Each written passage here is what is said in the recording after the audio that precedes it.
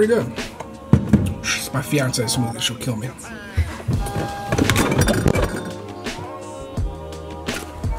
Alright guys, we got a different video today, a little install. Let's get to the garage.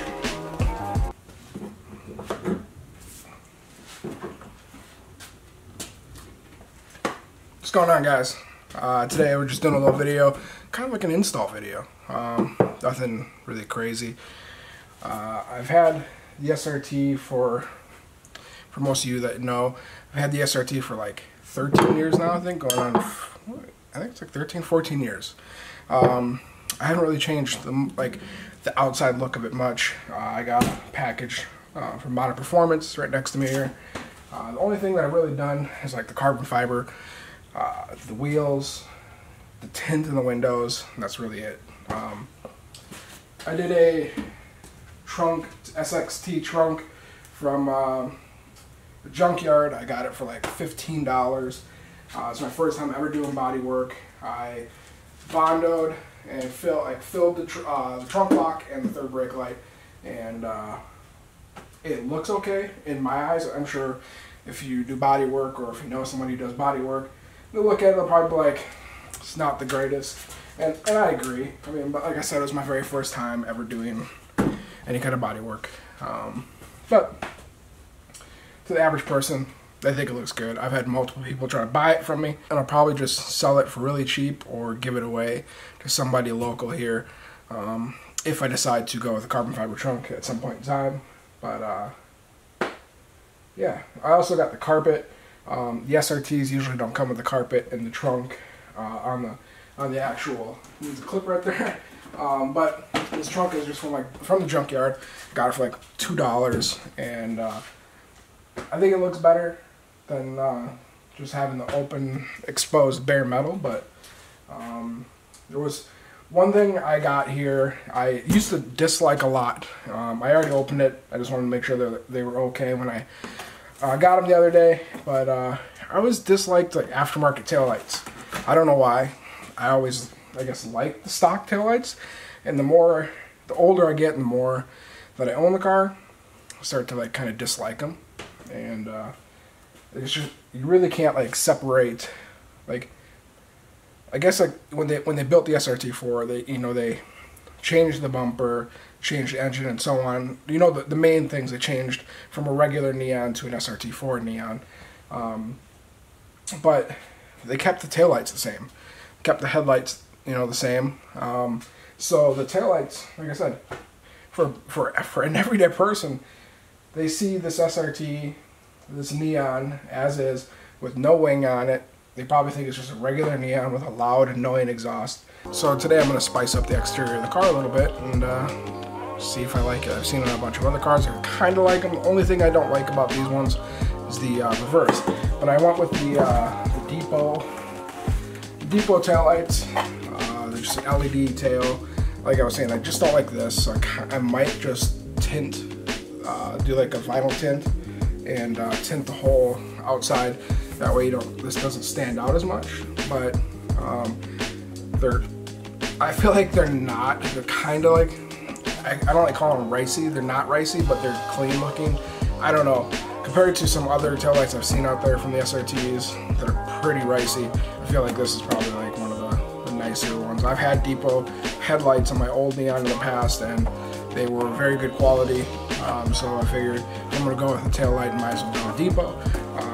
It's been good to me. So all it is 13 mils, and you pretty much take the bulb out of the old one, and you don't even need a bulb since it's LED, and you just plug it in right into the socket, and then you put the three 13mm nuts back on.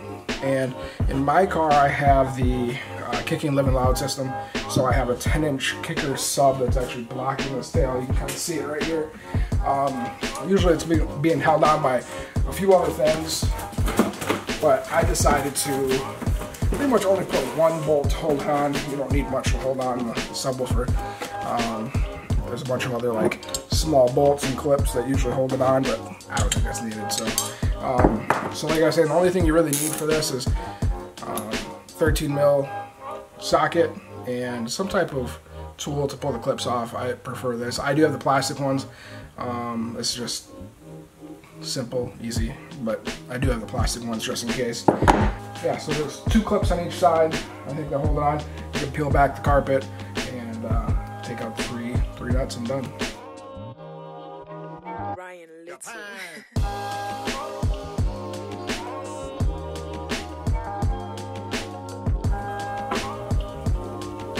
You just take the old bulb out, the brake light, and the harness for the new one clips right inside. Pretty simple, and then you just insert the reverse into the housing for that, and you're good to go. So this is what up close stock tail light.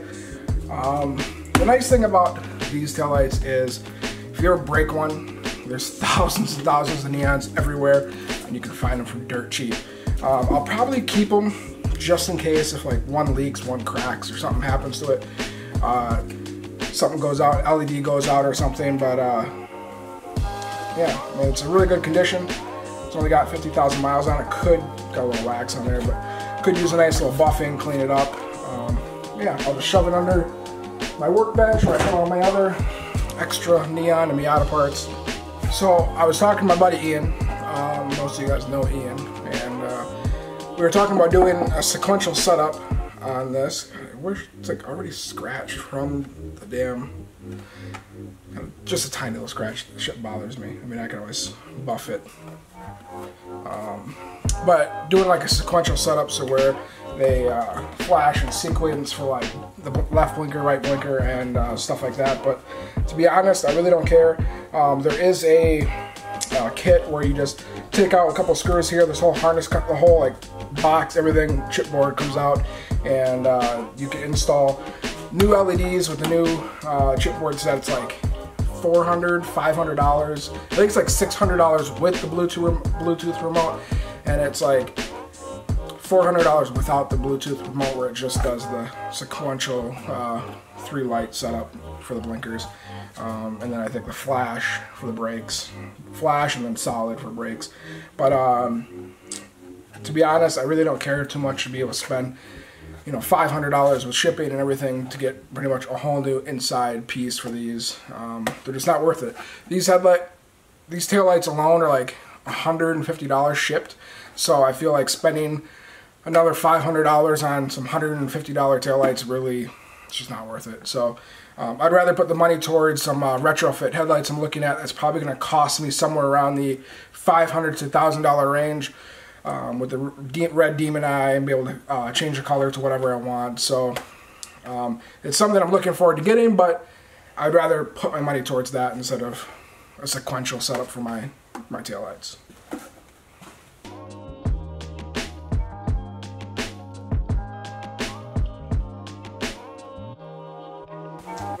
Alright, pretty simple. Old bulb, don't need it, can go in the garbage. So that's what it looks like. Let me throw these boxes up here so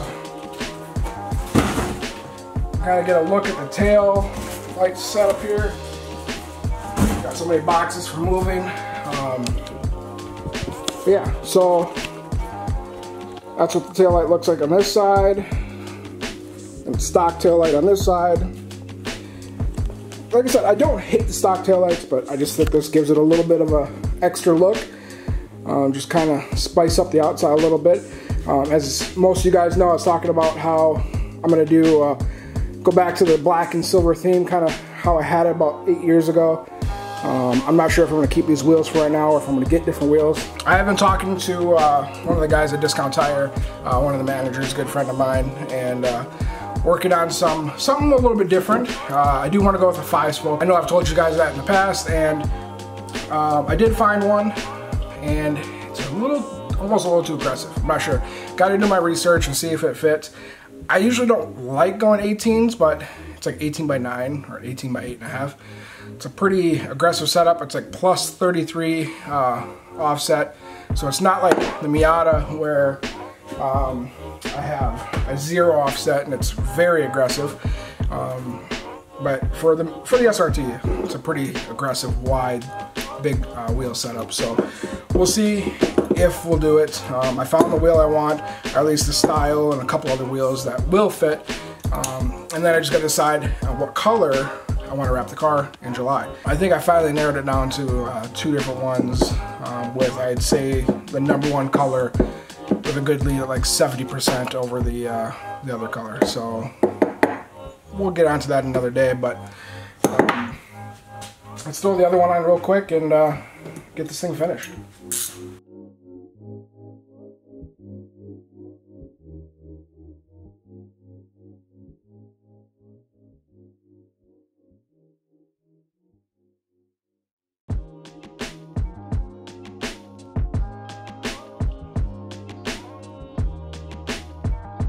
Just like that, she's done. Pretty quick, pretty simple, pretty self-explanatory how to change the tail light. I would take the car out, but I have a car blocking me outside. It's a family members that's visiting, and they're not here, so can't take it out and do pictures, but I was planning on it. But let me know what you guys think down in the comments. Like I said, you're different. I don't know, like I said, I went years and years and years of hating these taillights, but I think with the next thing that's coming, I think it's gonna look really good. Also, comment down below, let me know if you think I should do like a smoke tail, like a tint. I'm gonna do the vinyl wrap, not that stupid nightshades where you have to spray it on and it's a bitch to get off, but let me know if you think the only reason why I think I would tint them is just because of that reverse. But yeah, I think it looks really good. I don't know if it's a little hard to see on the camera, but that's what they look like at night, lit up pretty good. It does have like, I'm guessing that's probably the blinker of some sort, I don't know. Let me hit the blinker and see what she does. Like I said, I've never really experienced these tails before.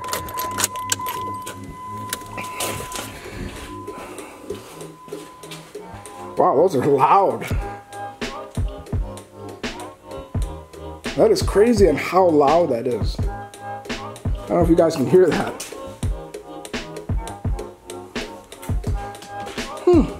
I never knew that they were that loud when I hit the blinker. Especially when they're lit up, I really love them. And I think once the next part comes, I think you guys will love them. I just gotta figure out if I'm gonna smoke them or not. So comment down below, let me know what you think. Should I tip my tails or should I just leave them as is? Maybe we'll wait until the next part comes and see what you guys think. But that's pretty much it, guys. This weekend, well, last weekend I was gonna shoot a video for Proving Grounds.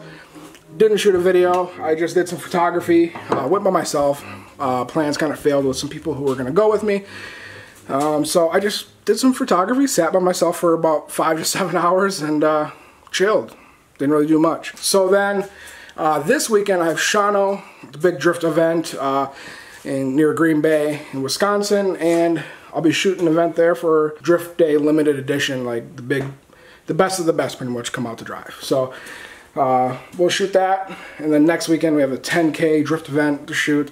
So I got a couple of different like drift event videos I'll probably be shooting, but after that I'll be getting back to the Miata and the SRT. Got some stuff for the Miata, and like I said, I got something else big coming for the SRT.